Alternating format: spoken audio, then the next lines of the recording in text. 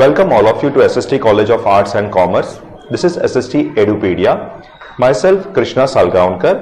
I am an assistant professor in Computer Science Department. Today we are going to discuss about principles of Geographic Information System Unit 3, which is a part of TYIT semester 6 syllabus. And the topic which we are going to cover is data processing and management.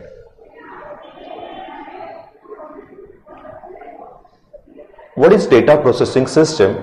It is actually hardware and software components which are able to process, store and transfer data. When we talk about geographic information system, it basically what it does, so it takes the geospatial data information and it present it in some presentable form like maps and all that.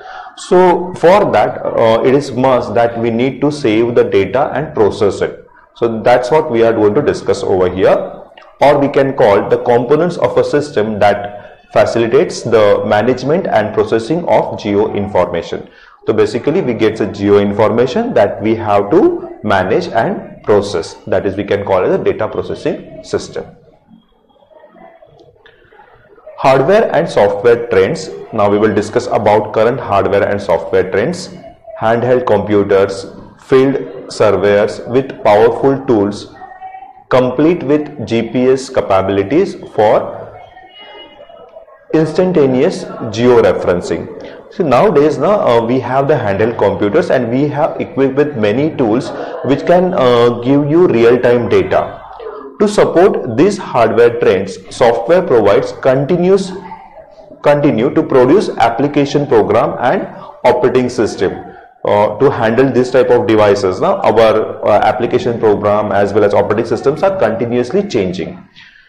Significantly more memory is required. Computer networks allowing fast and reliable exchange of spatial data are required.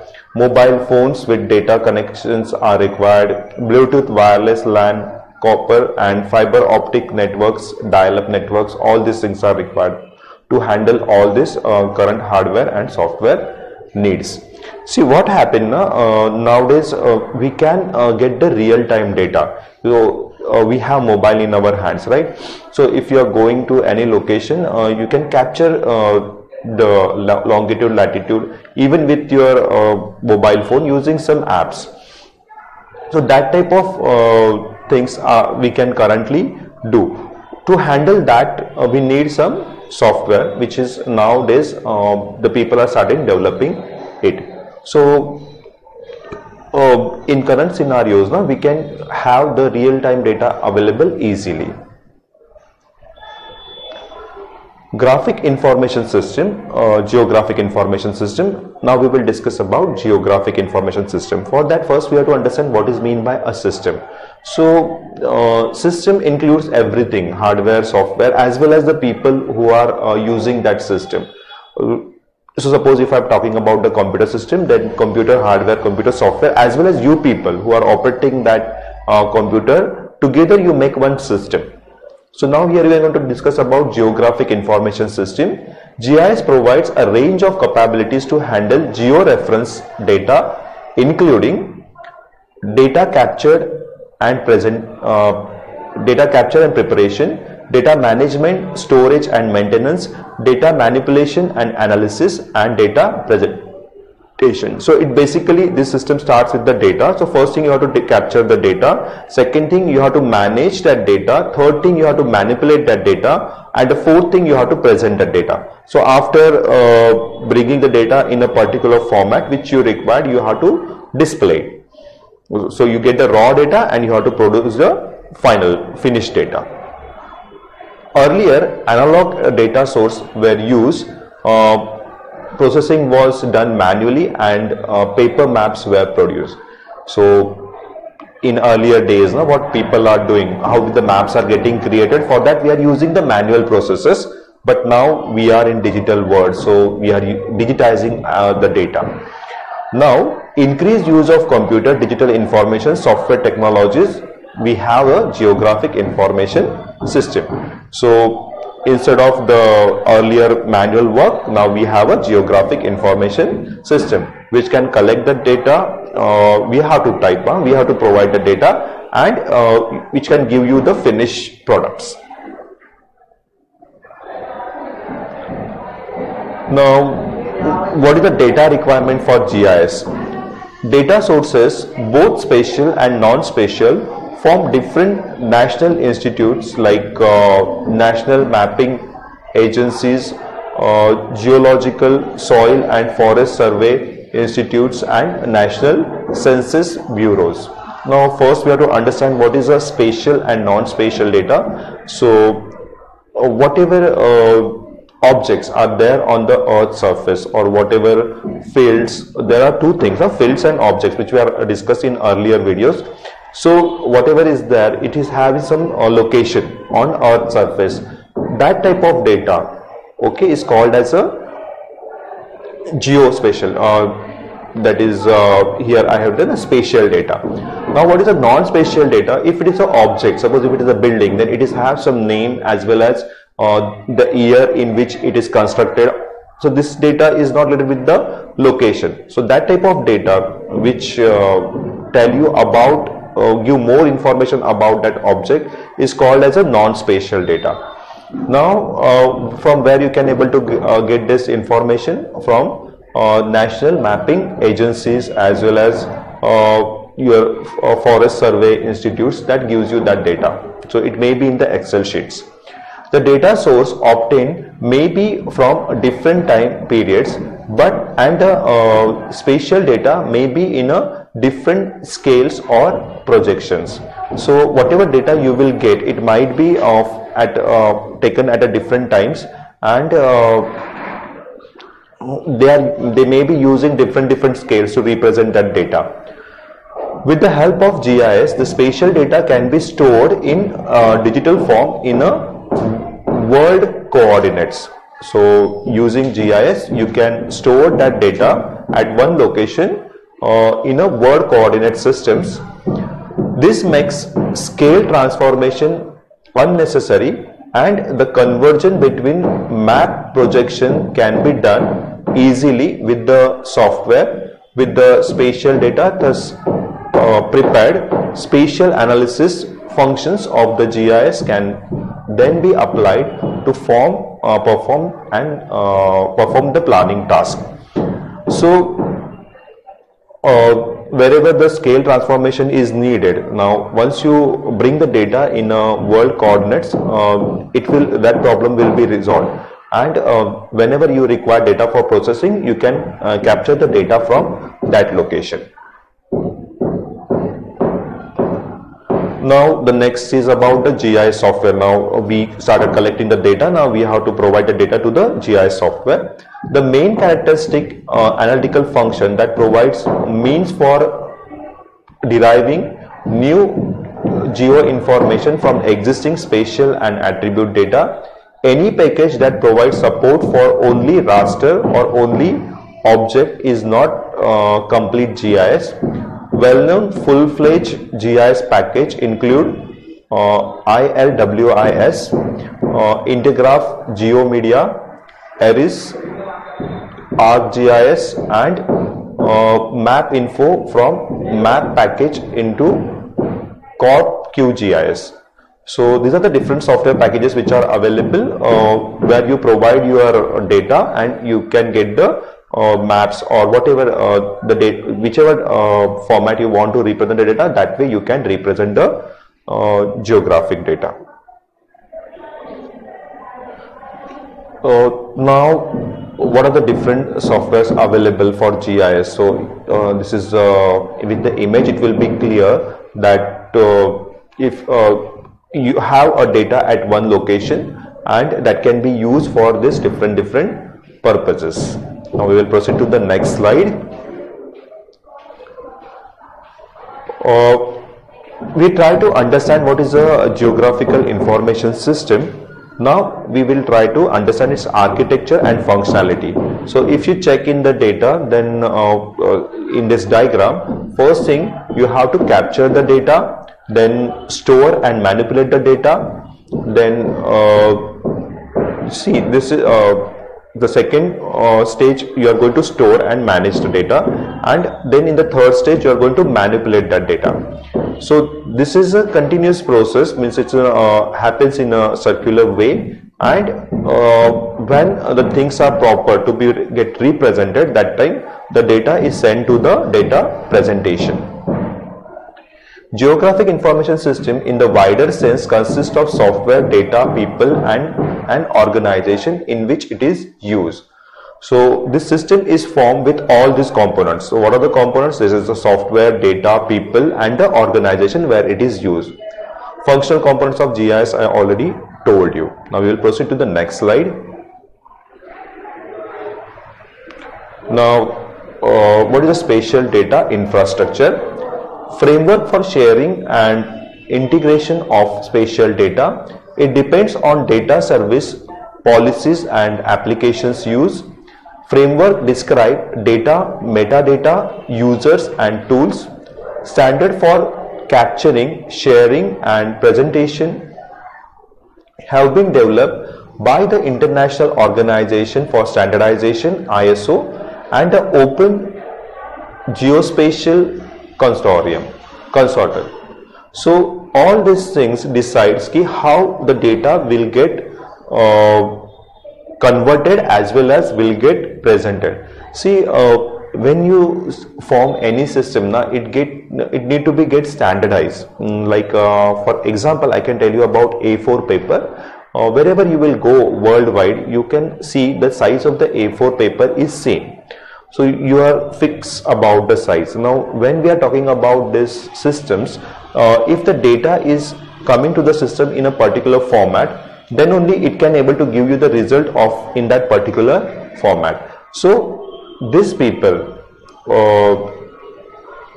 ISO and OGC, this decide how the data should be given to the software, and everywhere worldwide the data should be given in that format only, and once you give the data in that format, it result will be of the particular forms. GeoWeb services, software programs that act as an intermediate between a geographic database and the users of the web. So you have some software programs which acts as an intermediate between your geographic data and your actual application. So here we are talking about the web.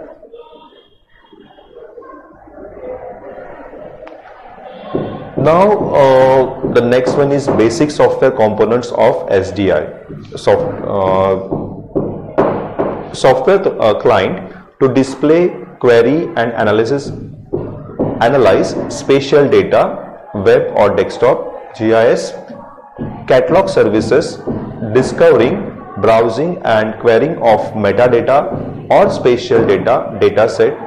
Spatial data service allow delivery of data via internet. Processing service, data projection and scale transformation. Spatial data repository to store data, and GIS software to create and update the data. So basic software components are software client, catalog services, spatial data services, processing services and spatial data repository, and the last one is GIS software. Now up till now we understand that we give the data to the system and it produces the final outputs, data representation. Now what are the stages of spatial data handling? That we will just I'm just listing it out.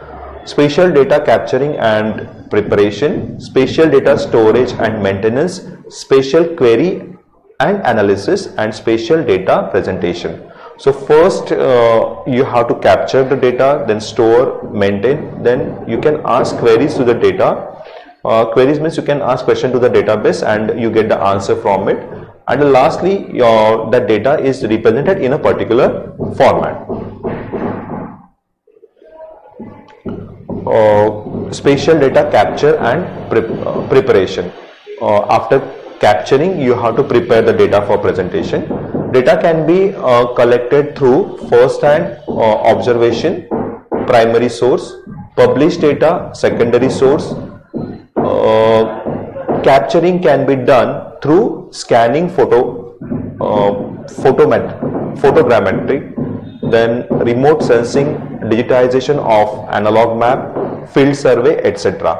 So you have two types of data, that is primary data and the secondary data. Primary data is first-hand observation. So whatever you observe and notes you have taken, from that basis you can have that primary data. But secondary data is already published, that already you have some maps.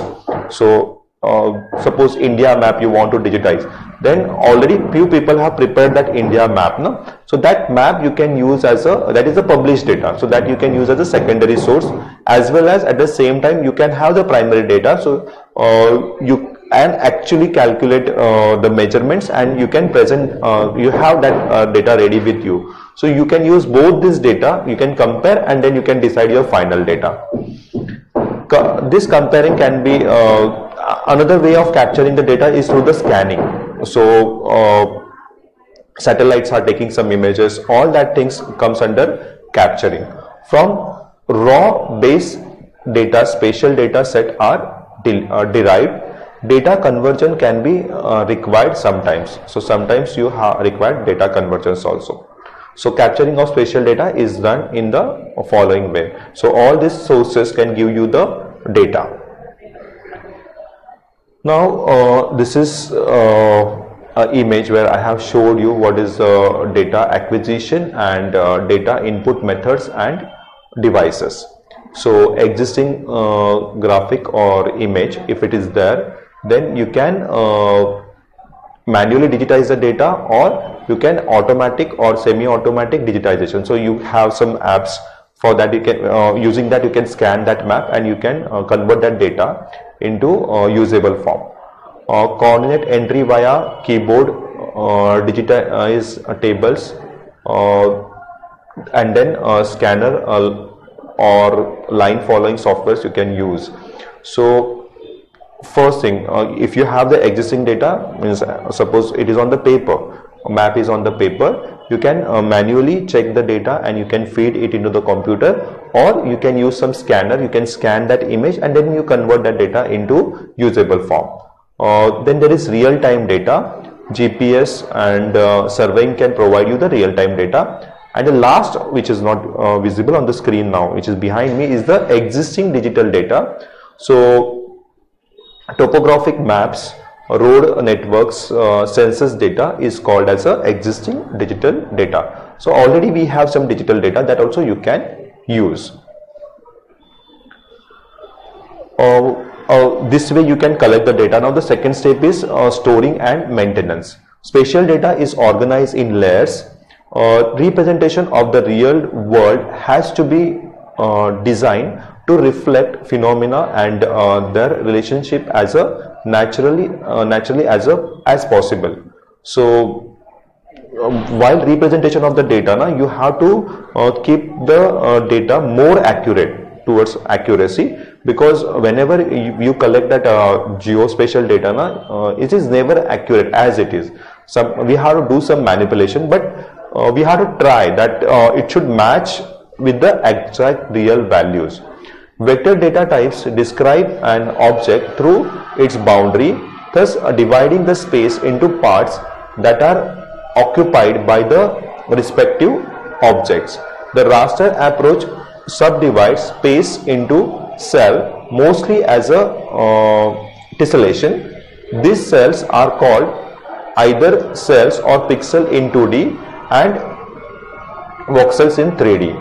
So usually we use tessellations for representing the data, which is also discussed in the earlier videos. You can refer the earlier videos, and we can have either 2D or 3D data. So 2D we use cells or pixels, and in 3D voxels we use.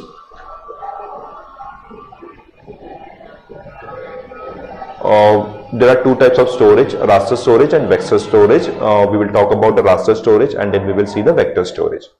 It is stored in a file as a long list of values preceded by a small list of extra data. So how the raster data is stored? It's stored in a file. All the values are stored in the file, and a small list of extra data is also there. The order of the cell values in the list can be, but need not to be, left to right, top to bottom. You can write the data from left to right and top to bottom, but it's not compulsory. The header of the raster file will typically inform how many rows and columns that a raster file has, which encode schema in use, and what sort of values are stored for each cell. So headers are clear what type of data and values are there in the file. Raster file can be quite big data set. For computational reason, it is wise to organize the long list of cell values in such a way that spatially nearby cells are also near to each other. So there is some relation between the cells that is also maintained in the file. And last one is the vector storage. The boundary model for polygon is used while storing the data in the vector format. So basically in this topic I try to cover about data capturing. Once the data is captured, it is maintained. After maintaining, it is manipulated, and then it is represented on the system. That's all for the today.